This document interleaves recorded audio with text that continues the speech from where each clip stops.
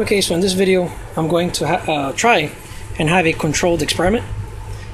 What I like to do is test the Stan Meyer Exiter array using tap water, document the results on a piece of paper, and then I'm going to clean out the tap water and fill it with distilled water, perform the same exact test with the same parameters, and document that.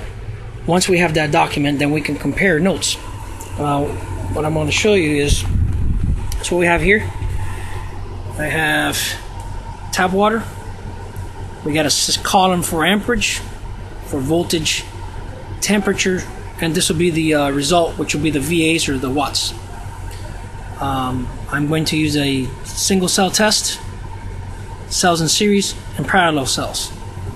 Document that accordingly in the tap water section. Now once I'm done with the tap water section, we'll go to the distilled water section and then perform the same test on this column here. So I'm going to start. So here we go. We got the main power on. Turn the 9XB card. So first of all, we got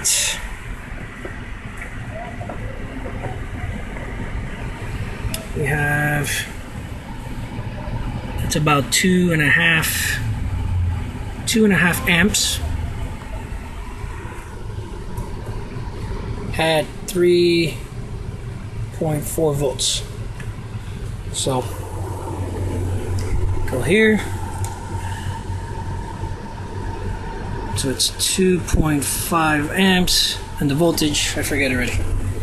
The voltage was 3.5, let's call it. Okay. 3.5. Now this is a parallel connection. Okay. Now I'm going to do a single cell test. Now you can see, I don't know if you can see the production there, the lighting is pretty poor. It's only like 3 cells hooked up in parallel inside of there. Anyways, so now I'm going to go, just shut this off real quick. We're going to do a single cell test. So now I have it hooked up to one single cell. Turn 9XB back on again. We have, looks like 2 amps.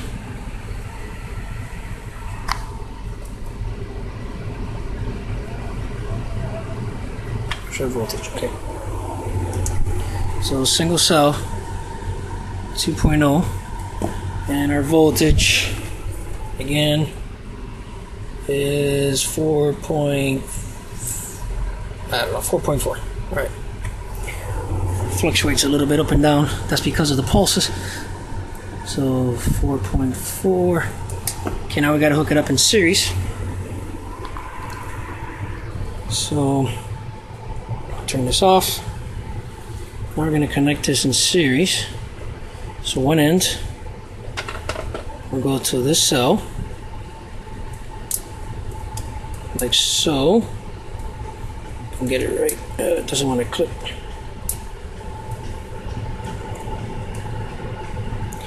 And I'll get a jumper wire, if I can get it. Here it is, right here. Okay, so now I have it connected in series. One cell in here and one cell in there. And you can see the one cell somewhere in there. Now, I left all the parameters the same. I haven't increased the variac. The amperage should go down, and there it is. So it's it looks like half an amp at 7.3 volts. Okay, so half an amp at 7.3. Alright, so let's check temperature.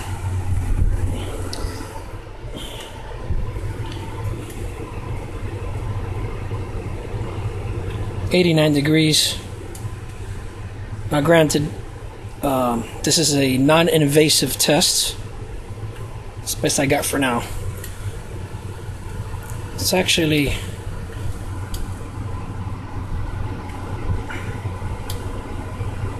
my ambient temperature seems to be a little higher. Probably because where I'm at located. But anyways, there's the temperature. Let's call it 89 degrees ambient.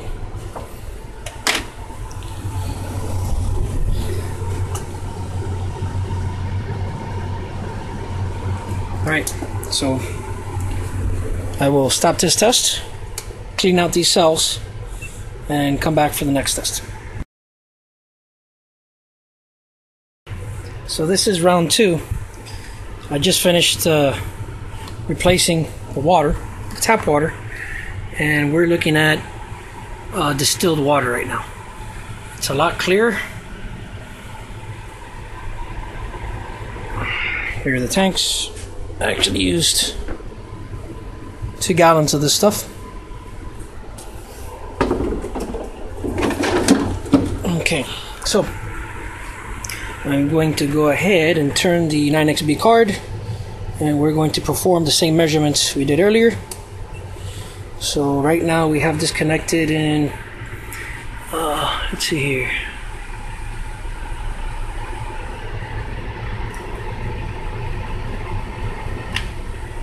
So I have a couple of cells. It's taking a little bit longer to fracture, but there it goes, it's fracturing. It's about 3 cells, multi-cell connection. That's the amp draw. The amp draw is, okay, that's interesting. It's very low. It's under half an amp. Okay, so I'll write that down. So distilled water, I got parallel cells. I'm going to put 0.4. Check that out again. Yep, it's about 0.4. Voltage.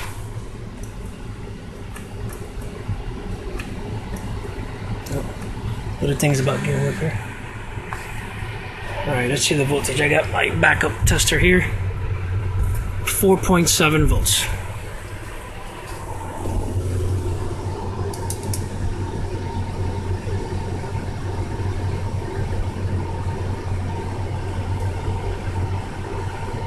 Okay, now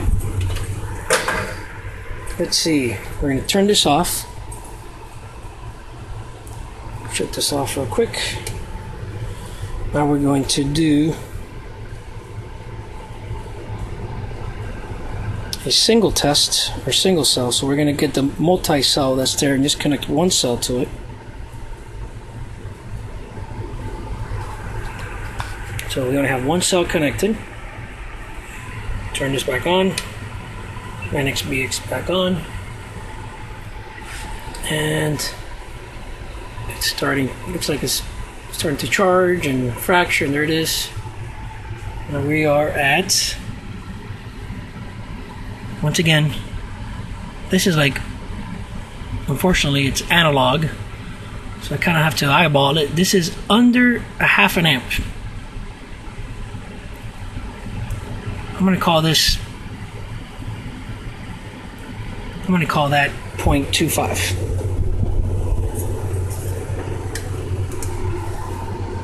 Now it's a single cell, so it's 0.25. And the voltage is 4.9 again.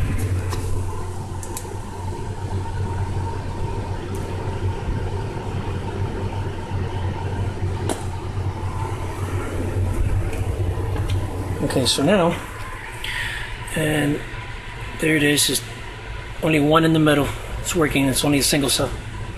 Okay, so now, once again, turn that off. Going to connect this in series. So the way we connect them in series, I go to this cell.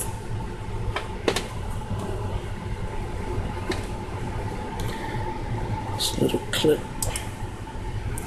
And we get a jumper to go from cell number 1 to cell number 2. So we're back. So basically these two are connected in series. There's only one cell here and one cell in the middle. So I'm going to turn this on. Alright. Just let it charge up. It's doing its thing.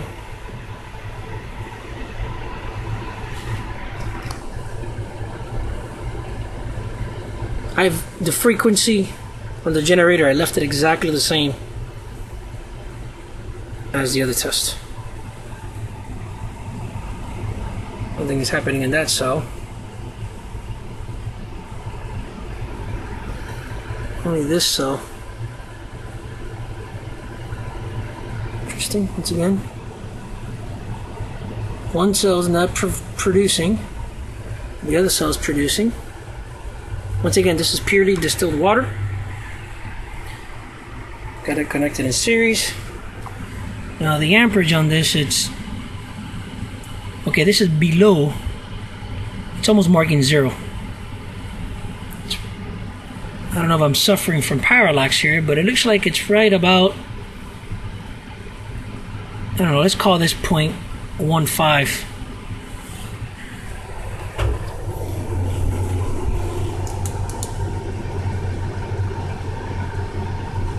And the voltage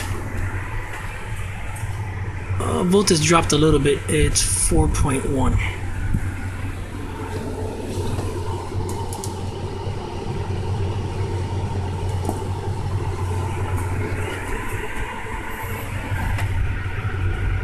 There it is. It's almost reading 0, analog, and connected in series, only one is priority. Okay, so I'm going to go to the drawing board, add up the math, and see what we got.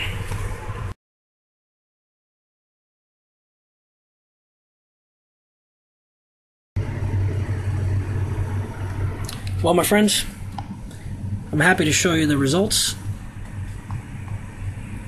As you can see, we have the two sections here. We've got the tap water section and the distilled water section. Now, all of the parameters were kept the same, meaning I kept the same voltages, I kept the same frequency on the generator. Everything was exactly the same. The only difference was that I went from tap water to distilled water. Now, granted, these numbers are not perfect, but they're accurate enough to show me something very important that I'd like to share with you guys. And it's the following. In the first test we did here in the single cell, we are consuming 8.8 watts. Now, the same exact cell using distilled water, look at that difference, 1.225. Now that's 7 times difference. That's significant. Granted, the production of the fracturing of the water was less. It's a visual test that we did. You can see it in the video. It's less production using the distilled water for the same amount parameters, or the same voltages and that we put in there, and the frequency. But that does not discourage me, and I'll tell you why. Distilled water is acting as a limit to current, is limiting current. It's acting as a resistor, and that's what we want. The tap water has contaminants. Apparently, our utility companies, they use anywhere from chlorine to fluoride to all sorts of other chemicals that they put in there. Those chemicals within the internal or the inside of the exciter array cause a parallel path that causes current to rise. For example, look at this number right here. We got a 2.0 on the tap water. Same cell, distilled, we got 0.25. Now that's a big, significant drop in current consumption. That's what we want, because a capacitor is supposed to be a dielectric, or the stuff that goes inside a capacitor. A perfect capacitor will not leak anything at all. Now, I don't think there's such a thing as a perfect capacitor, but we want to get something near that. And it looks like the distilled water is doing that job. So if we can manage to tap into the dielectric property of distilled water, meaning, as Stan Meyer would say, we find now a circuit that is in resonance as far as the frequency is concerned with the charging and discharging of that fuel cell. Now we can go ahead and charge this capacitor up to the point where the water itself is limiting the current, as we can see here, but it's allowing the voltage to rise. And according to Stan Meyer's, this should fracture the water using electrostatic potential instead of electromagnetic current. Now, that's a different method of fracturing the water. So definitely have a lot of more experiments to follow. Eager to get started. If you guys have any suggestions on what kind of experiments I should continue doing from now on, or any questions, please post below. Thank you.